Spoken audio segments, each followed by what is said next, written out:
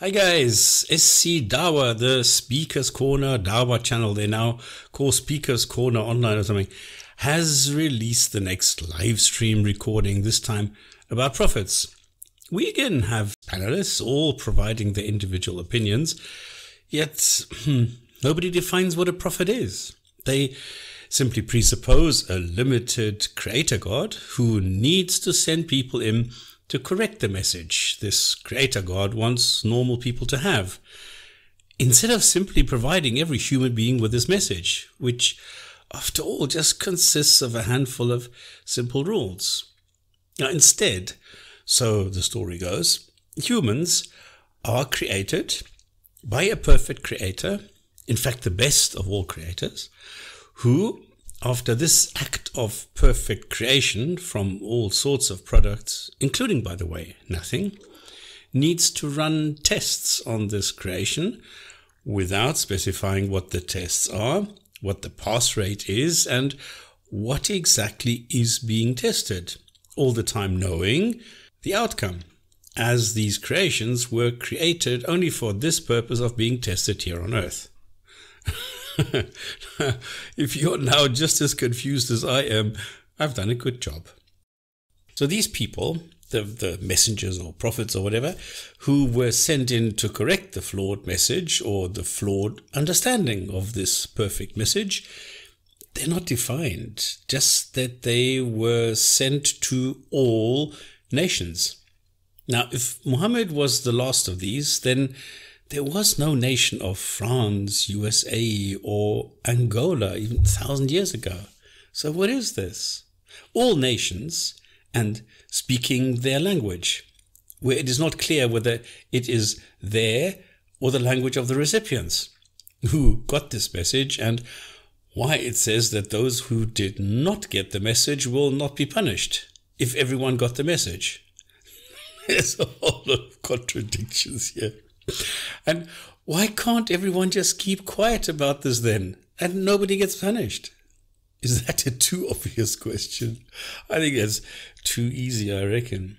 Instead, we hear about these so-called prophets or messengers who provide some message with, and they will never learn this, through proofs and evidences for their claims. Is it 5 proofs and 4 evidences?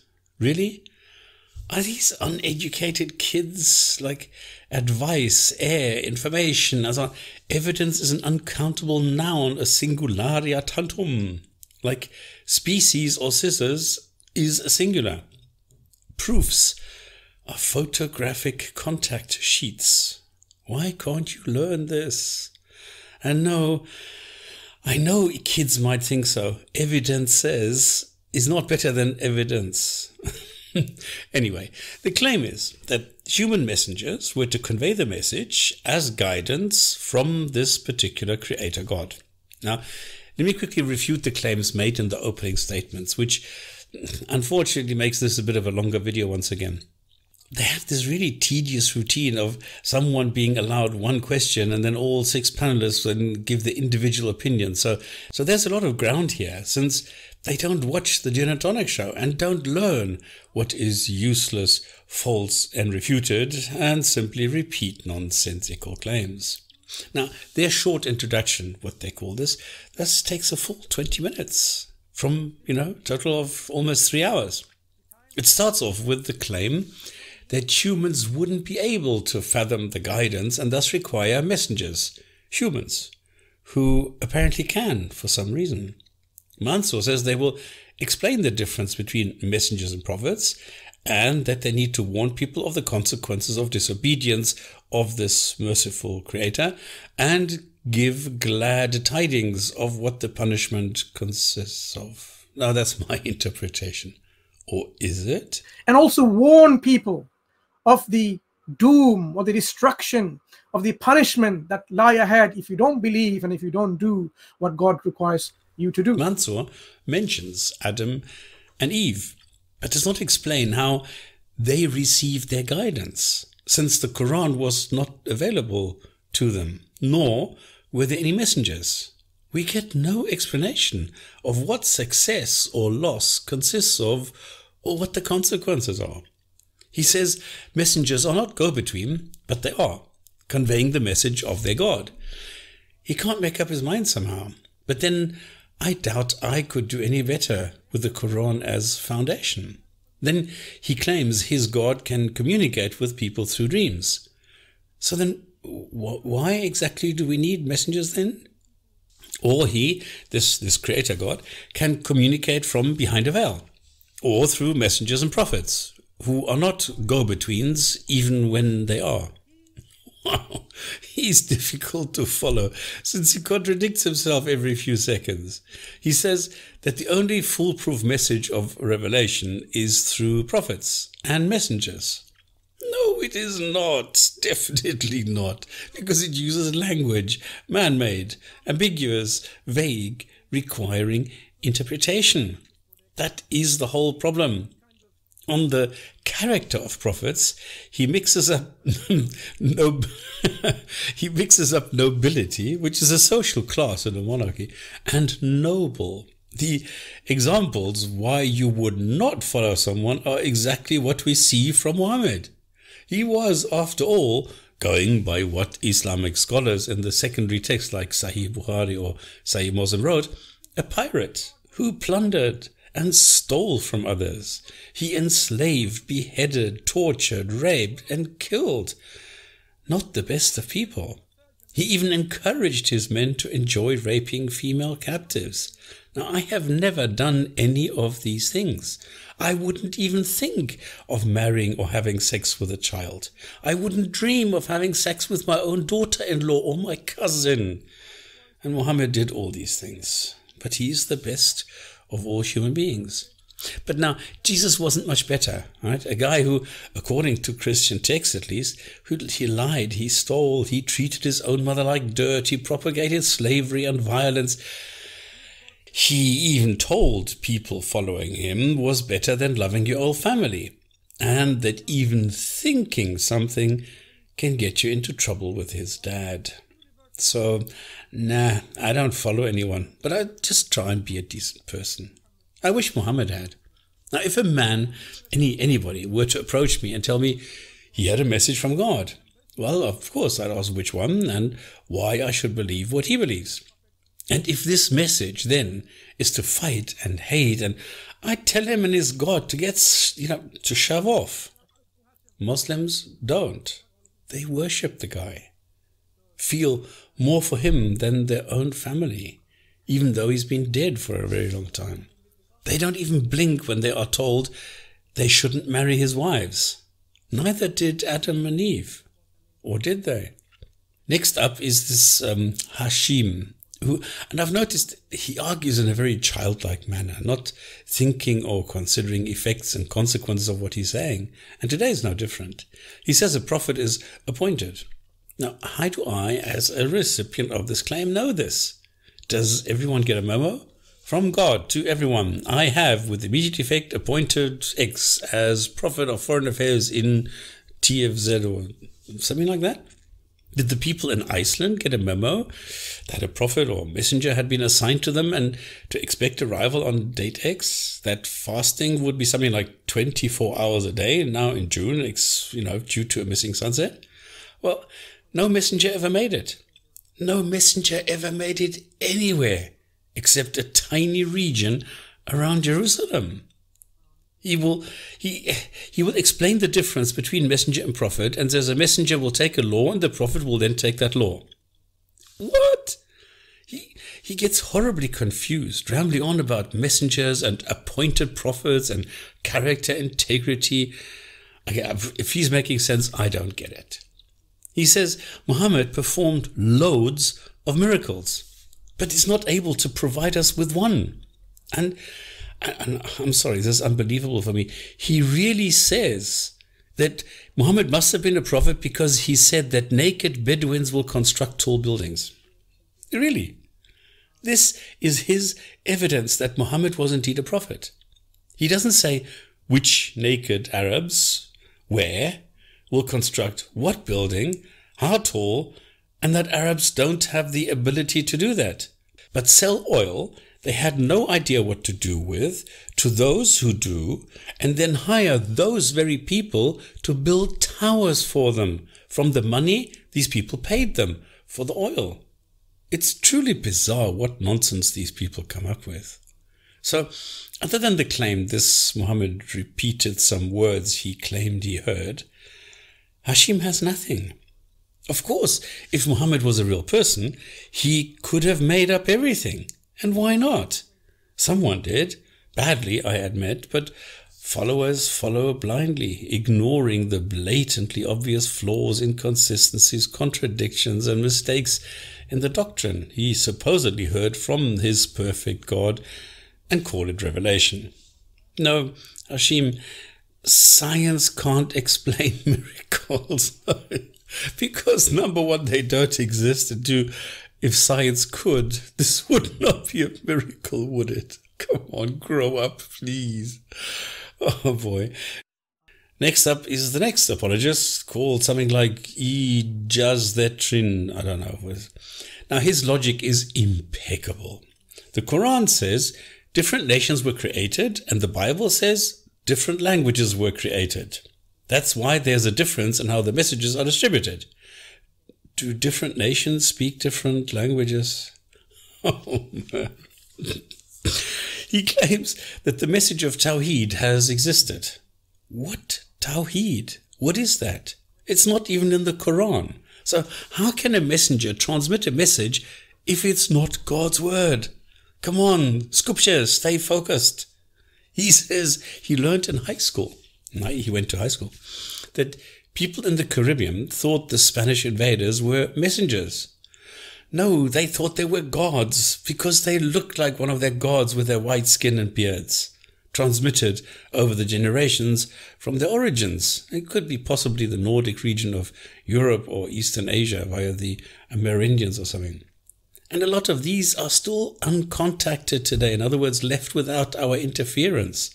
Most tribes couldn't explain all natural phenomena, and some turned to supernatural causes. Nothing new or astonishing. But today, we had several cultural revolutions here in our region, and we don't need these crutches any longer. That's why Islam today is collapsing with the impact the internet is having. And he makes exactly this point, showing that the role model Muhammad, with its brutality and immorality, the disregard of human rights, all this no longer fits in with the standards of the 21st century. And the next guy, Full Metal Theist, adds nothing, just special pleading and misrepresentation of what the sayings of Muhammad claim, which are anything but coherent. And it seems Subur did not pay his phone bill, had no data volume left, and just left it. At this point, they put out the link so that people could join. And because I was in a hurry, I immediately did. Typed in the private chat that I had no time, just wanted a short comment this time. No, not book 1 hour or something. And I was told to wait and got kicked. Well, I had to leave and couldn't join again. So I'll just present my case here in more detail. What is encouraging, however, is that this account was not blocked yet. Not the usual pattern that I'm used to. Now, I will not go through each and every caller. So the first one simply asks the same questions I'm asking. That is, why were humans being sent when they were already there? And why use people in the first place when this God knew everything and could do everything? Now, Mansour makes a mess with the summary, as it is not about the divine presence or hiddenness, the physical seeing for the naked eye, but the transfer of information directly to people. Subur can connect for a few seconds and immediately falls for the wrong summary, saying he decides what befits a God and what not. Or meaning that the atheist who is calling him decides what befits a God, but doesn't because Subur decides what befits a God and what not. And a God walking around us is not godly enough for him. Come on. Okay. Why not? Why is it not godly enough for him? Because God does what he wants to do. That was his summary then. Wow. What an intellectually inspiring answer. I don't need the answer, God does what he wants to do because that's what he wants to do. Is that all you have? And no, it is not a God complex. That is something very different. I expect a clear message. Is that really expecting too much from a God who claims it's perfect and the best of all and better and all knowing, all capable, all everything? But now saying, I could do it, so why can't a God? That would be a God complex, I suppose. Come on, it all boils down to what the claims are made by the Qur'an and by Muslims. As always, it's always the same thing.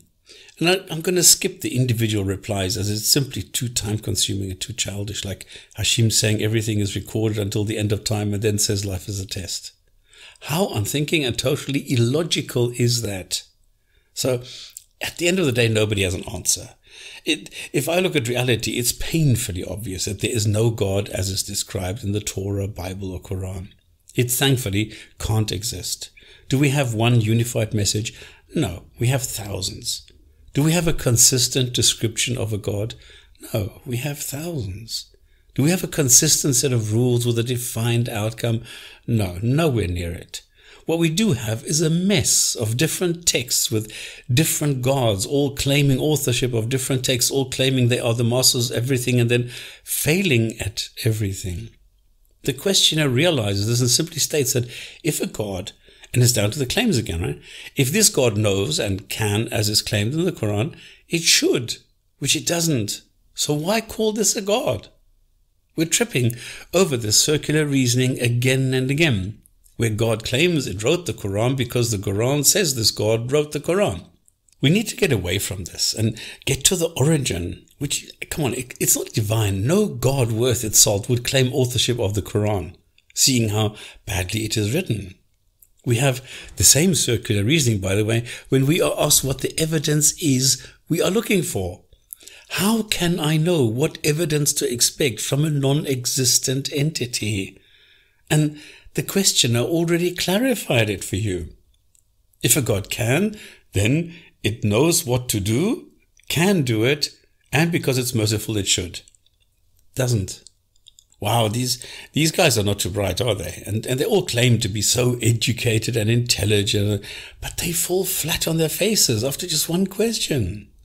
What is brilliant, as they get more vague and rambling on without any concept, the questioner, a person who does not believe gods exist, gets better and better, pushing back more and more the quite silly claims, which are largely strawman fallacies.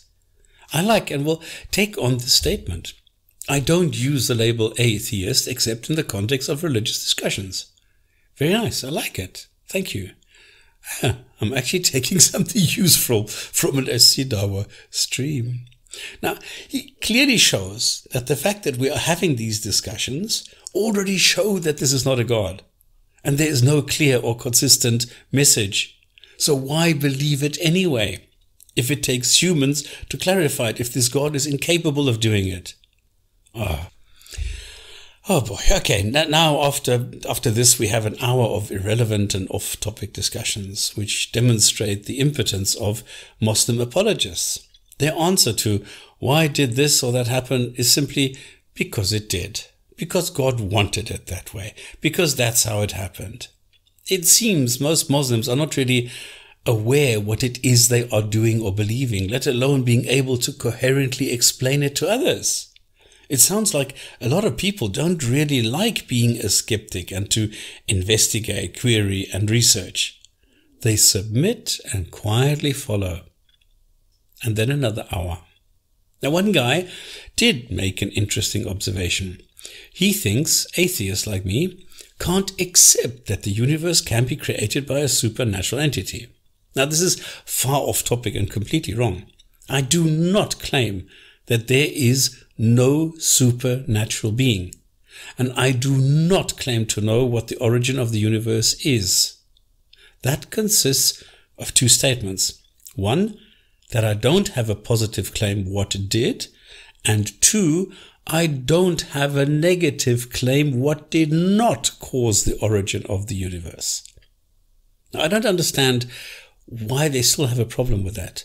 Why so many apologists, and it doesn't matter whether they're Christian or Muslim or Jew or whatever, they all think that if I don't believe that God exists, this automatically means I must believe something else.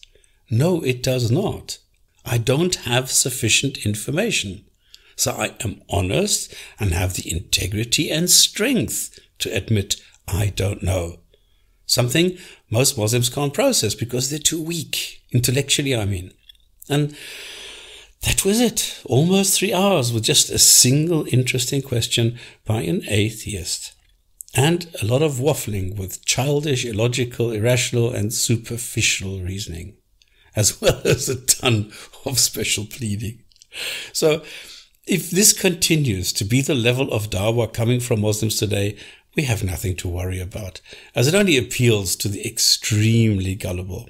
They constantly throw around words like sophistry, fallacious, deceptive, illogical, ignorant, yet never once think about a self-check to see if they are guilty of exactly that.